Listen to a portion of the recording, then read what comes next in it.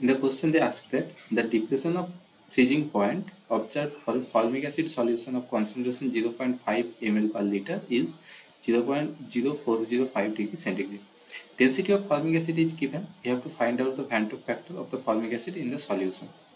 So the depression of freezing point relation is given that delta TF is equal to KF W2 into 1000 divided by W1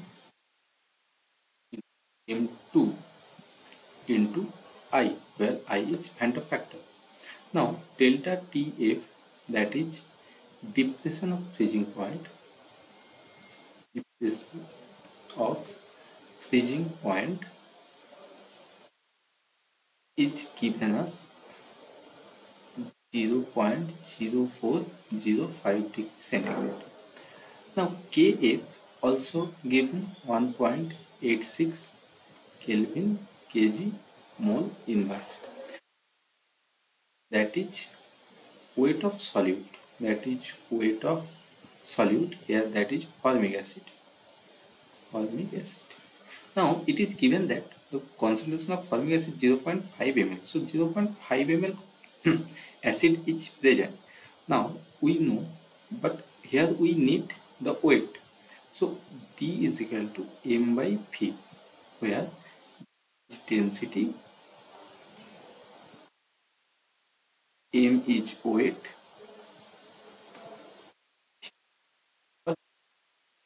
now density is given of formic acid is 1.05, is also given, that is 0.5 ml, and density is gram per ml. So we can find out the weight. Weight is equal to D into V, that is 1.05 into 0.5. It also we got 0.525, and it's gram. So weight of formic acid is 0.525 gram.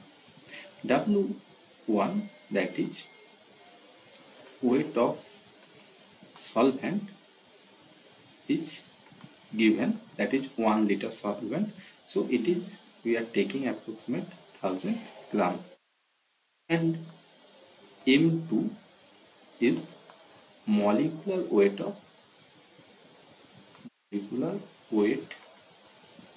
of formic acid. It is 46, and I is Van't factor. So by putting this value, we will get, that is delta TF is equal to AF into W2 into 1000 by W1 into M2. So this is 0.0405, this is 1.86, in there is one I, that is Van't Hoff factor. W2 we find out 0.55 into 1000 divided by W1 is also 1000 into M2 is 46 into I.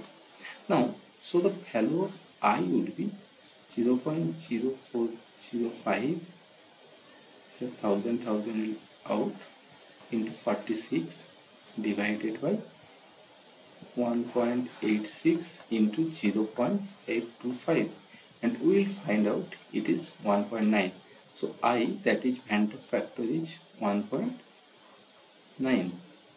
Thus the correct answer is C. So thank you.